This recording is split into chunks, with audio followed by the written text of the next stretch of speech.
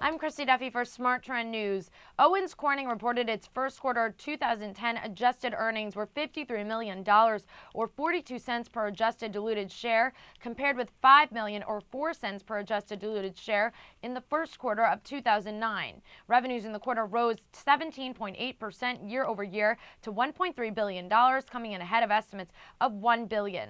Analysts on average were projecting earnings per share of 15 cents on revenues of $1.03 billion. 2010 adjusted EBIT outlook was raised to as much as $450 million, which equates to an EPS of $2 versus consensus of $1.54. I'm Christy Duffy for Smart Trend News. For more on that story, visit our website, tradethetrend.com.